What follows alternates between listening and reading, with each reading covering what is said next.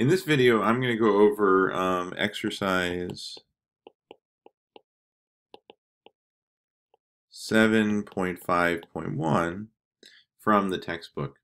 Now, this exercise is actually trying to achieve the exact same result that we got from exercise 7.3.7, which is let's come up with the ground state wave function for the harmonic oscillator in the momentum basis. But in this exercise, 7.5.1, we're going to do it with the from the energy basis, or using raising and lowering operators, instead of just trying to solve the Schrodinger equation directly. So what we're going to do is we're going to start with the lowering operator acting on the ground state, which should be 0. You can't lower the ground state energy any lower than its ground state value. It's the bottom. So to turn this into a wave function, we just need to project the momentum basis onto the ground state energy, and we get the wave function for the ground state in terms of the momentum. Okay, which means that we can rewrite this equation here by turning that vector state into a wave function. And so we are operating now with the lowering operator on the ground state wave function, which again should be 0.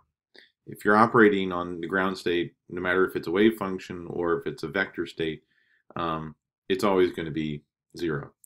So now if we put in the equation for the lowering operator, that's the square root of m omega over 2 h bar, the position operator, plus I 1 over the square root of 2m omega h bar times the momentum operator.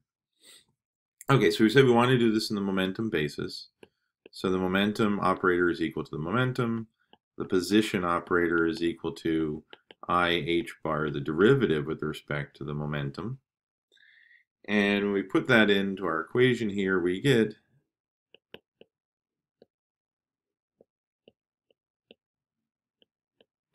this lovely equation.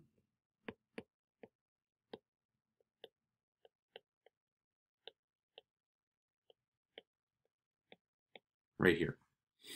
Okay, so now let's apply that to our wave function.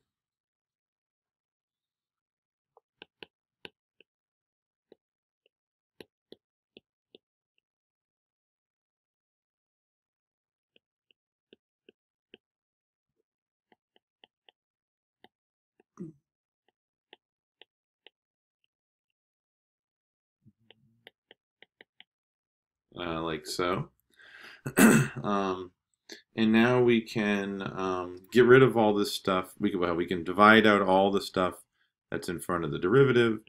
So we get the derivative of the ground state wave function plus the square root of 2h bar over m omega, 1 over I h bar, IP divided by the square root of 2m omega h bar times the ground state wave function is equal to 0. Okay, so let's start canceling stuff left and right. We can cancel a 2 and an h square root of h bar. We can cancel I, so that's good. The equation's not complex anymore. And if we group things together, we get, let's see what's left over. Square root of m omega times square root of m omega gives me m omega. There's an h bar right here. All of that dividing out the momentum times the ground state wave function. And again, if we use the substitution for a dimensionless momentum, we get y is the momentum divided by the square root of h bar omega m, which means we put this in, we get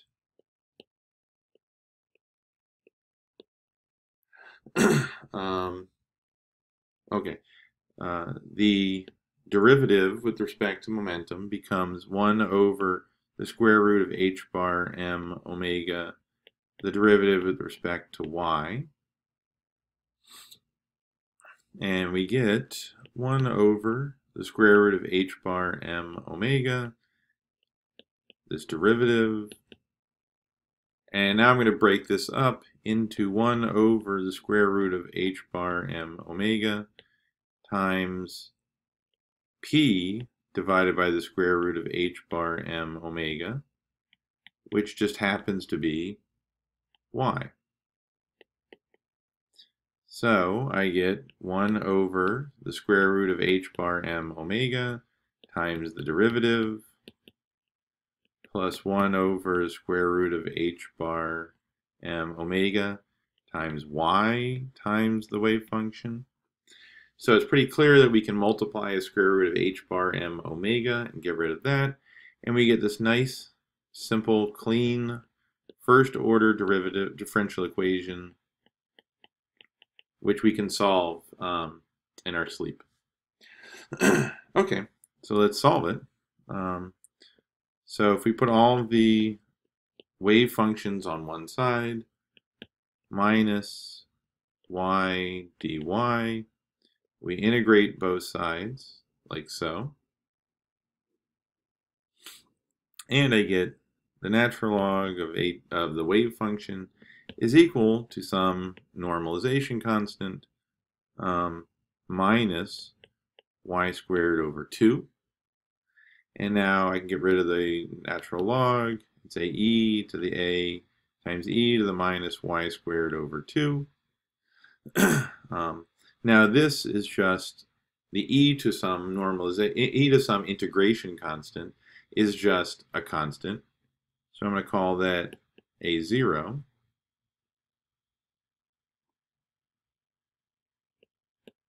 So our ground state wave function is now some normalization constant e to the minus y squared over 2. Okay. Okay, so let's put back in the momentum. So let's substitute the y's, and we get the wave function in terms of momentum is the normalization constant e to the minus p squared over 2 h bar m omega. So now we've got that the exponential part to the wave function. So why don't we work out the normalization constant? So we integrate over all momentum space the complex conjugate of the wave function times the wave function is equal to 1. And if we put this into the integral, we get a0. This number is real. I mean, this equation, the wave function is real. It's not complex. So you don't have to worry about any sign changes.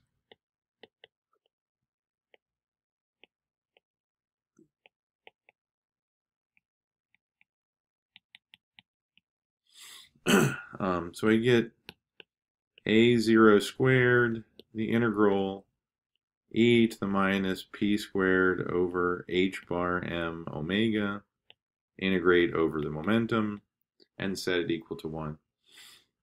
Okay, so this is a Gaussian integral. And so if you look up at the back of the textbook, it gives you the answer for if you were to integrate over a Gaussian integral. And what you would get is that A would turn out to be 1 over pi h bar m omega to the 1/4 power.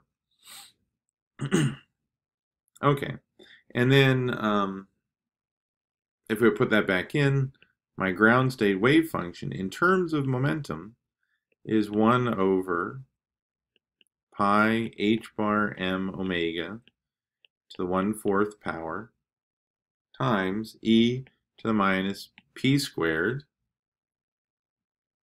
over 2 h bar m omega, which is the exact same result that we got in the previous exercise when we worked out the ground state wave function to get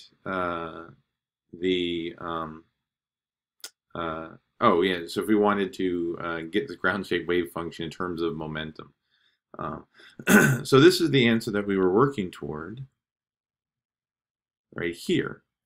And so now in this energy base, not the energy, using the raising and lowering operators, we can do that on our ground state wave function. And so if you remember, what it turned out to be was we would have to basically use the raising operator on our ground state wave function in order to get the new wave function, which would be the square root of n plus 1 times, I'm sorry. So in this case,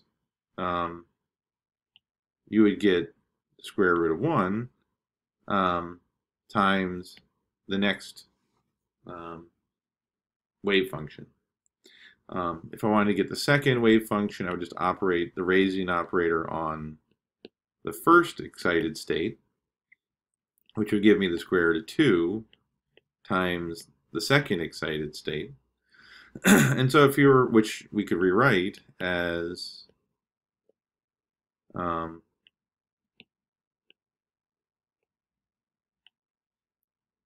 second excited state is a dagger divided by the square root of 2 times the first excited state, which we can write as a dagger over the square root of 2 over the square root of 1 times the ground state. So we can build back up now any wave function in momentum space the exact same way we did it in position space, where the wave function n is the raising operators n times to the power n divided by the square root of n factorial. Okay, and so the last step is to remember that this raising operator was the square root of m omega over 2 h bar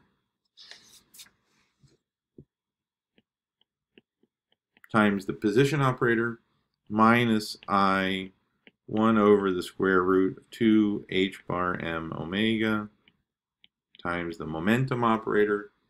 And in the momentum space, that becomes I h bar derivative with respect to momentum minus I the momentum over the square root of 2 h bar m omega.